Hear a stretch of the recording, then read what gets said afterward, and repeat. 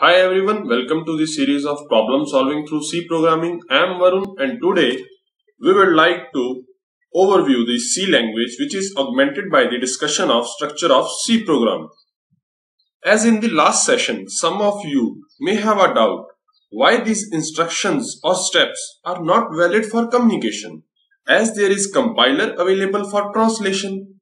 In order to understand this, let's recall the term compiler. Compiler, it converts program into machine code or language which is understandable by computer. Now, just to understand the things in a better way, let's have an example of communication between two individuals, one of which is knowing and understanding Chinese language as well as French language, both, and another one is knowing and understanding English language only. In order to perform the successful exchange of information between two individuals, there is a translator required. We have a translator who is proficient in translating Chinese to English. That means translator have understanding of Chinese and English vocabulary and correct grammatical structure of language so to translate the Chinese to English. But if the first individual would start giving the information in French that is not understandable by translator, so there is a disruption in passing that information. Similar is in our case. First individual is human who only knows English and programming language C. And second individual is computer who only knows machine language. And compiler only knows the C language translation to machine language. So, we conclude that there is a dedicated compiler for every programming language for which we need to understand and learn the vocabulary of every programming language, that is the keywords of that language, as well as the correct grammatical structure of language, that is the syntax of language or syntax of using that keywords. So it also clears our thought that like learning the native languages have their own set of rules, same is in the case of programming languages. Also, as using language which is not known by translator would disrupt the process, similar is with the case of compiler. If invalid keywords or incorrect syntaxes are being sent, there is a disruption, which in programming languages are known by errors. So now from this point onwards, we are now start learning the C language, which helps us to write these English-like instructions into the compiler understandable instructions. Now coming over to introduction to C language. Let's start with the short history.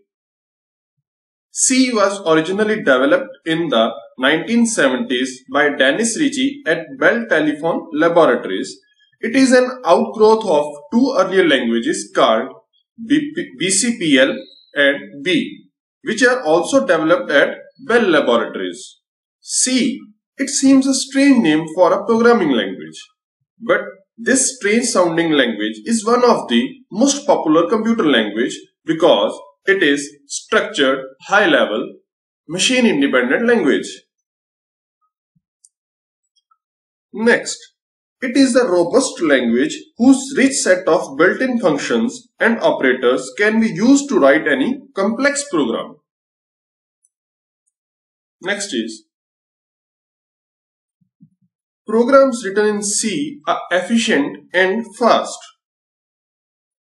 Next, C is highly portable. This means that C programs written for one computer can be run on any another computer with little or no modification. Next is, let's have a look on some symbols or special characters which are named in programming languages and throughout this course.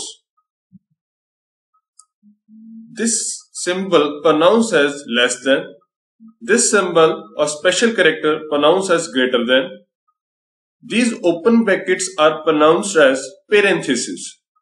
These curly brackets are pronounced as curly brackets. This is backslash. This is semicolon, and these are double quotes.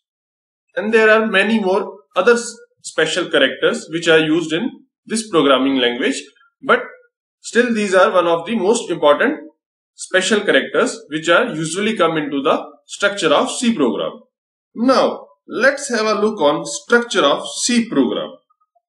This particular structure of C program should be followed every time whenever it is desired to write a C program.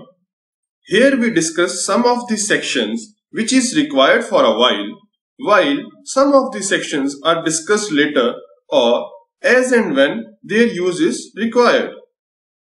Let's start with documentation section. Documentation section consists of a set of comment lines giving the name of the program, the author, and other details which the programmer would like to use later.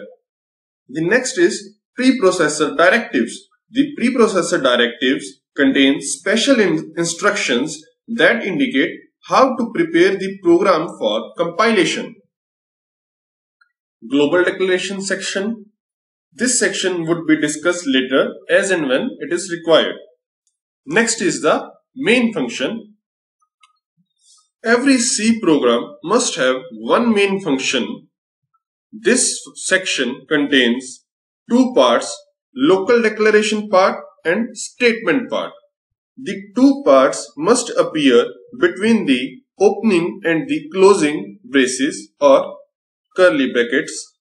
The program execution begins at the opening curly bracket and ends at the closing curly bracket.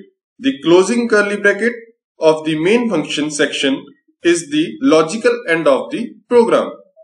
Again I am repeating, this particular structure of C program should be followed every time whenever it is desired to write a C program. Thank you for watching. For more videos, do subscribe my channel Meche Inside.